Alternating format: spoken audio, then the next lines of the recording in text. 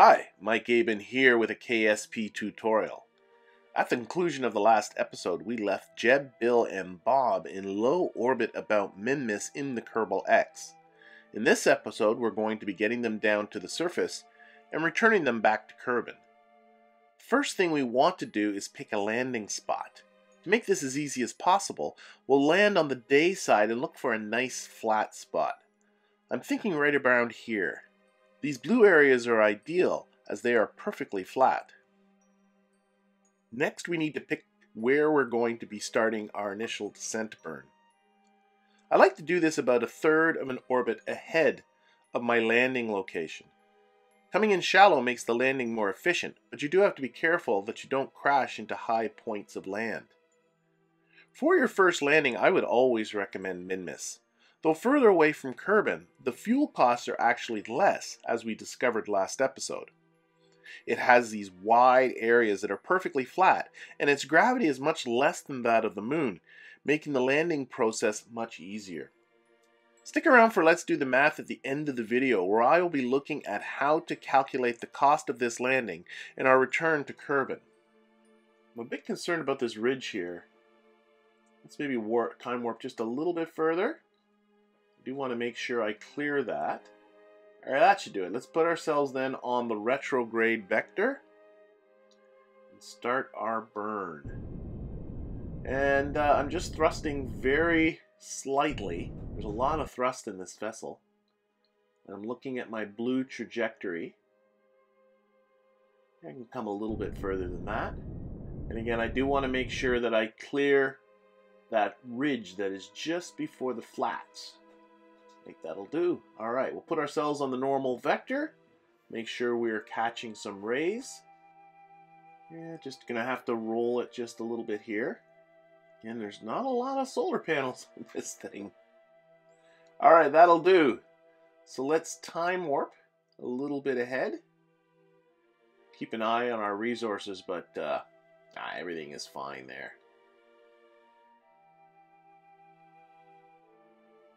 Okay, now we are coming up to this ridge here. You can see it coming up right now. And you can see the altimeter at the top says a little over 6 kilometers, but you can't trust that. So I'm going to press C, go into the cockpit, and right here what we have is a radar altimeter. You can actually see the arrow is moving. We are starting to get some readings off the surface there. Getting a little bit over 2,000 meters to the surface, even though here it's saying on the altimeter at the top of the screen it's 6,000 meters. So that tells us, here we are, just about 2,000 meters there. But if we leave the cockpit, you can see we're under 6,000 meters at the top. The altimeter at the top of the screen is measuring the altitude from the lowest point on Minmus, which actually happens to be these flat sort of frozen seabed type things that we're coming up to. So you do have to be careful. That altimeter will not necessarily go to zero before you end up hitting the surface. It all depends on how high that surface happens to be. So that radar altimeter in the cockpit could be useful for you. As you can see, we're getting ready for landing now. I've descended the landing gear. I've not put the craft on the retrograde vector. Here, we'll go back. I've actually got it at a pitch of 0 just below the retrograde vector. I'll explain that in a second. I've also rolled the craft so that the blue part of the nav ball is up. That means that the top of the craft, up on the craft, is actually up on the screen. And I find that this makes it easier for me when I go to do my attitude adjustments up, down, and left, right. It makes it less likely for me to make mistakes. But you know what? I'm getting bored. I want to get down to the surface, so let's do this thing. So we'll start our descent burn. And what I'm just looking to do right here is kill off my horizontal velocity. I'm going to let myself continue to fall, but I'm pushing that retrograde icon up to the top of the nav ball. Now I do have to pitch up a little bit because I start to lose track of exactly where it is. But I don't want to take off too much of my vertical velocity. I mean, unless it gets to the point where I'm worried I might hit the ground. But clearly, we are still over 3.5 kilometers off the surface. I don't have to worry about that. And there we go. We are, actually we're not, shoot. the velocity on the nav ball was still on orbit. You want that to be on surface. Now that we're on surface, our velocity is relative to the surface, so if I get that retrograde icon right on the top, that means I am falling straight down, which is what I want to do. In some ways, it's kind of similar to doing a rendezvous. You're kind of hurting that retrograde icon. Okay, there we are. We are now falling. We can look at our radar altimeter, and you can see here that it's about 2,500 meters, which is exactly the same as what it is on the altimeter at the top of the screen. That's because the ground here is zero. It's like Minmus's sea level, so to speak. Another reason why Minmus is an easier place to land than the moon. I can just begin to see my shadow, but I'm still going to let myself fall. Another reason too is we are falling so much more slowly than we are on the moon. This gives us time to sort of think about things as we go down. You want to put off your braking burn, your final descent burn, to the, I wouldn't go last possible moment, but the later you leave it, the better. The more efficient your landing is. But of course, if you leave it too late, you risk crashing into the surface, which obviously isn't a good plan to have either.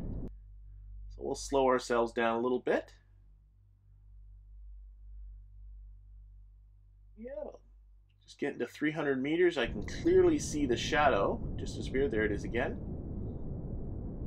Slow myself down to under about 10 meters per second, not kilometers per second.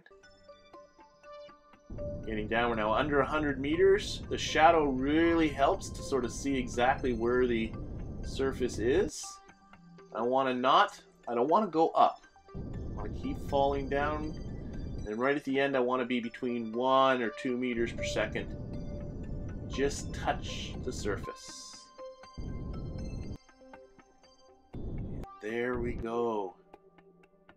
Tiny little bounce, but we are now down. And it definitely takes some practice. I've done more than a few of these. So for beginner players, for sure, before you begin that final descent, do yourself a quick save. See how it goes. Practice. Don't expect to get it on your first try. But now that we're down on the surface, well, it's time to do the requisite flag planting. You do gotta love how low the gravity is on Minmus. I mean, here, check this out. We'll get Jub to stop. We'll just jump. And look how high he goes. This is awesome. Alrighty. And in fact, we'll use the EVA pack on our way down. Give Jeb a little gentle touch. He should have actually been able to land just fine, given he's the one who put himself up that high, but we'll be nice. And then we'll get out Bob. Bill's turn, sorry. Bill's saying, I don't need no stinking ladder. Just gonna zip on over here.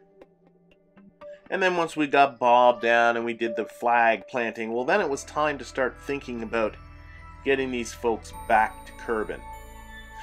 So what we want to do first, we want to get ourselves into a low orbit, and just like Kerbin, you generally want to launch towards the east. The big difference is that without having to worry about aerodynamics, you can pitch yourself over right away.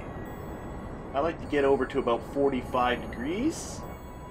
And I gotta get where, oh, it's growing. Cut. I don't want my apoapsis. I want it to be at 10 kilometers. So just a little bit more. 10 kilometers, that's it. It doesn't take much to get up there. Bring back up our landing gear. We'll go out to map view. We'll select our apoapsis here. And then we just got to time warp up to there and circularize. Wait a second, what? I can't time warp? Can't time warp under 3 kilometers? Wimps.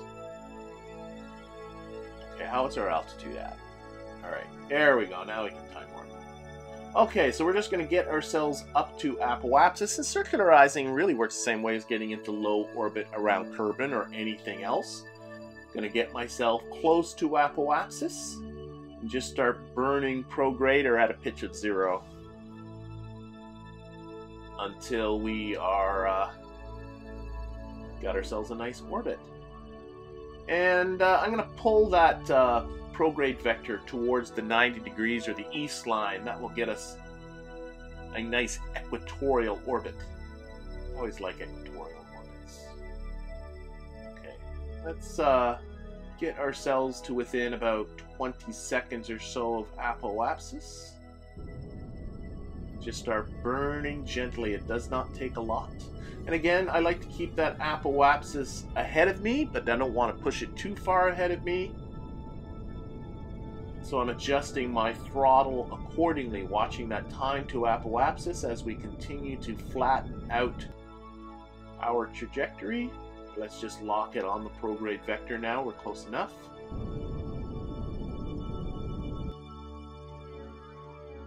Okay, it was getting a little bit ahead.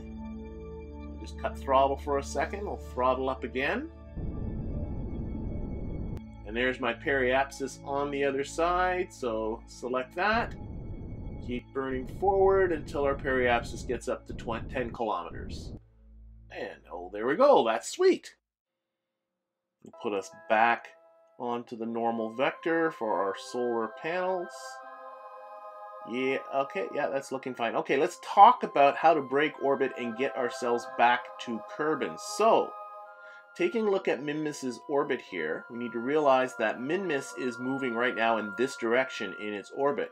So if we want to reduce our orbit relative to Kerbin, we need to burn in the opposite direction. We need to eject ourselves from Minmus in this direction. So the place for us to do our burn is going to be right around here. Let's put a maneuver node there, and let's start adding some prograde. And you can see that's sort of ejecting us out in the direction that we want to go. There we go. We've now achieved escape velocity from Minmus. Give ourselves a little bit more prograde, and let's take a look at how we're doing relative to Kerbin. So you can see our periapsis, zoom out a bit more, there it is. You can see our periapsis is still not nearly enough, so I'll give myself more prograde. Notice as I give more prograde to the burn, my periapsis with Kerbin keeps going down. You can also move the maneuver around. If you grab the node itself, it's going to be a little bit tricky. There we go, and you can drag it. Come on, there it goes. Stuck there for a second. And if you watch your periapsis as you move it around, you can get a better feel for exactly where it is you should be doing that burn. Just watching the periapsis, looking for the spot where our periapsis is as close as we can get it to Kerbin. I can see I need to give myself some more prograde, because what I want to do is I need to get my periapsis into Kerbin's atmosphere, and really well into Kerbin's atmosphere. And Kerbin's atmosphere extends to 70 kilometers, so we need to get ourselves well into that. Oh, 75 kilometers, we're getting close. Let's play a little bit more with the exact location of the burn again. You want to do this with maximum efficiency. You do want to burn in the right place. So we're going to just select the node, there we go, and move about, and oh, I just put periapsis right into Kerbin. So pull it back a bit. Oh shoot, we got these jump ahead and orbit button things. I don't want to do that. Let's get rid of that. Let's get the, shoot, I need to get the pull handles back. I can't move it around when it's like this. Okay, come on, get that back. Oh dear. I think what happened is I actually move the node right into the Kerbal X. Let's time warp the Kerbal X a little bit forward, see if I can get those pull handles back. No. Oh, shoot. And I can't move it either. Yeah, it does not look like I'm going to be able to get those. I think this thing is kind of borked. Okay, we'll have to delete the node here. At least I know right around here, I know that's pretty much the right spot, so this shouldn't take very long. This happens sometimes. Give ourselves a little bit more, give ourselves that prograde back. Turn around so we can see what's happening over there at Kerbin. Select our periapsis. Just keep giving prograde until we are into Kerbin. Oh, there it is. I lost the, dial it back a bit. Periapsis actually went into Kerbin's surface and disappeared.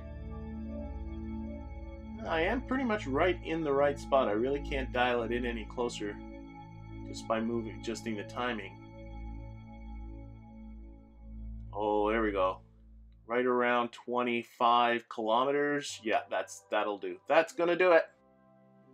Okay, so we just got to time warp our way around to our maneuver node. And that's as fast as we can time warp when we're at this low of an altitude. Tell you what, why don't we zoom out here a bit and take another look at our trajectory so people can see what's going on. This is going to be basically our elliptical transfer orbit. We're going to fall right down to Kerbin once we are done with this burn.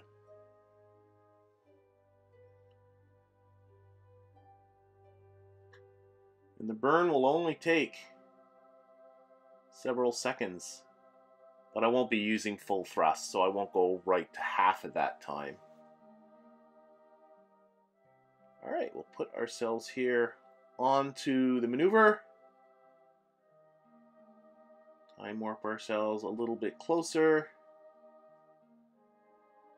And just as we come under 10 seconds, we'll start this burn. And I like to position myself so I can see what my orbit is relative to Kerbin too. Okay, here we go.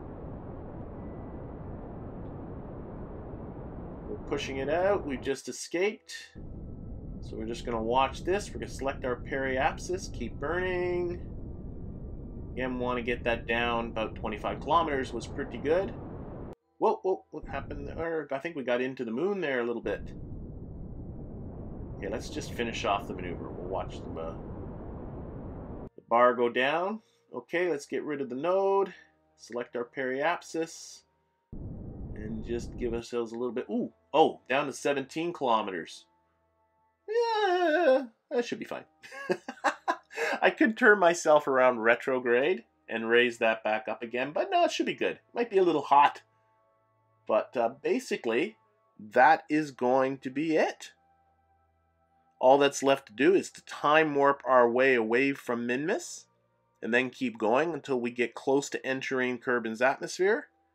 As we get close to the atmosphere, we ditch the service module, and then we ride the capsule down just like we've done on a number of other ascents you've seen in this series.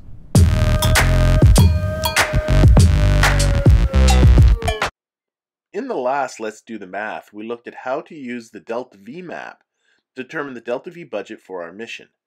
This time we're going to look at how to calculate these values ourselves. Specifically, we'll calculate the delta V required to get into low orbit from Minmus's surface and how to calculate the cost of the burn that returned us to Kerbin. We're going to do this using nothing but formulas we've already seen. Specifically, our two Hohmann transfer delta V formulas, even though we didn't perform one Hohmann transfer this entire episode. You're likely beginning to realize just how useful these formulas are. I've been calling them the Hohmann transfer formulas, but they're more commonly referred to as the vis viva equations. Vis viva is Latin for living force. Another formula we'll be using is the circular orbital velocity formula. There's one more formula, but it won't be coming up for a bit, so I'll save it for later. Here's the Kerbal X sitting on the surface of Minmus, which has a mean radius of 60 kilometers. Imagine we are looking at this from directly above Minmus's North Pole. We want to figure out the cost of getting into a 10-kilometer circular orbit. We got into orbit by performing a burn at the surface and then circularizing at apoapsis. I want to pause and consider this diagram for a moment because, as I'm sure you realize, this isn't really what I did. Specifically, burn 1 here is perfectly horizontal while my actual burn started off vertical and then quickly went over to a pitch of about 45 degrees. What I have here is a simplification to keep the math from getting truly horrific. In fact, I'm assuming that Minmus is a perfect sphere and that burn 1 is performed over such a short period of time that I get up to velocity almost instantaneously. That said, the approximation we'll get will be very good, but it's good to realize that it'll be a bit low.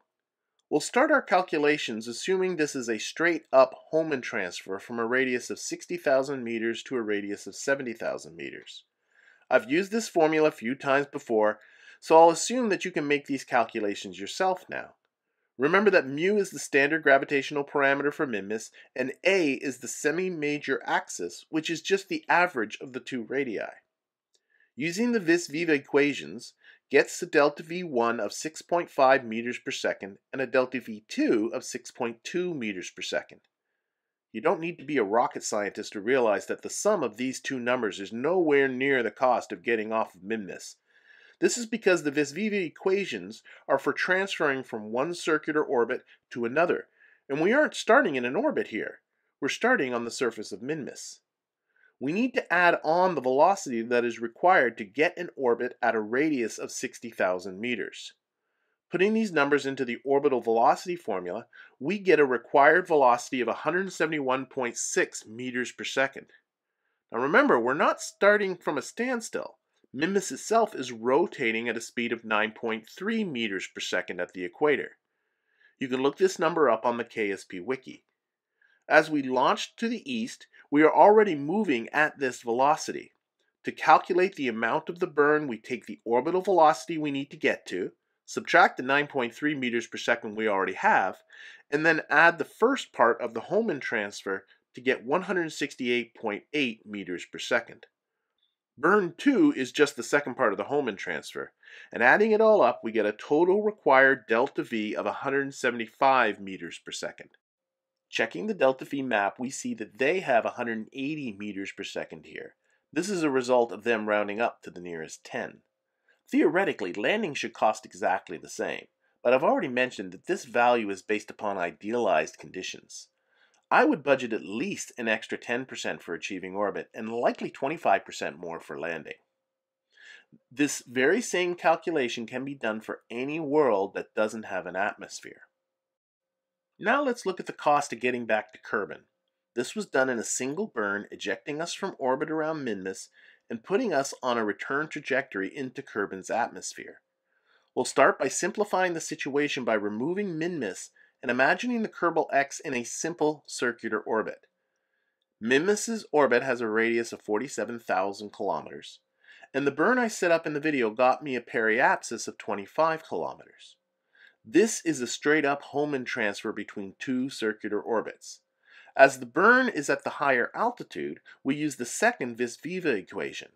Substituting in, I want to draw attention to two things. One, I'm now using the gravitational parameter for Kerbin, and two, the higher orbit is the radius measured from Kerbin's center, while the lower altitude is measured from Kerbin's surface, so I have to add on Kerbin's 600 kilometer radius. Punching through a calculator gets 230 meters per second. Note that I don't have to worry about the burn down at periapsis. Kerbin's atmosphere took care of that. Let's bring Minmus back into the equation. The Kerbal X is starting in a 10-kilometer orbit. Before we can begin falling towards Kerbin, we have to first leave Minmus's sphere of influence, or SOI. Within this sphere, the game calculates the force of gravity on the ship using Minmus. Once outside this SOI, we fall under Kerbin's gravitational influence. We have to do more than just leave the SOI, though. We have to exit the SOI with a velocity of 230 meters per second in a retrograde direction relative to Kerbin. We need to calculate the velocity required at an altitude of 10 kilometers in order to have a velocity of 230 meters per second at a radius of 2,247 kilometers. When I first derived the vis-viva equations back in episode 3, I spent a fair amount of time talking about conservation of mechanical energy.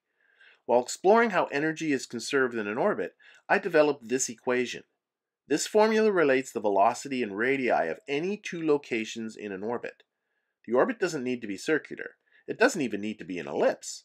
In this formula, V2 is 230 meters per second, R1 is 70 kilometers, and R2 is 2,247 kilometers.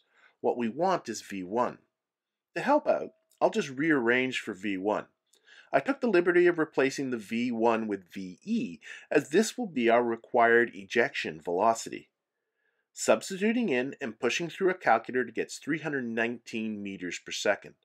Of course, it's not like we're starting from a standstill. We use our orbital velocity formula one more time to get an orbital velocity of 159 meters per second. This means we need to add 160 meters per second to our current velocity. This will get us exiting Minmus' sphere of influence with the necessary 230 meters per second, which will put our periapsis well into Kerbin's atmosphere.